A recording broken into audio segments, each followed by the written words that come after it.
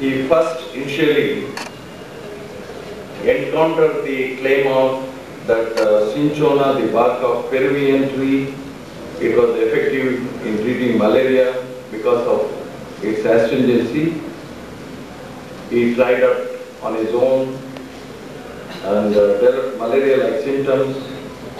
So later he thought, whatever that could produce a set of symptoms in a healthy individual can treat a sick individual who is manifesting a similar set of symptoms.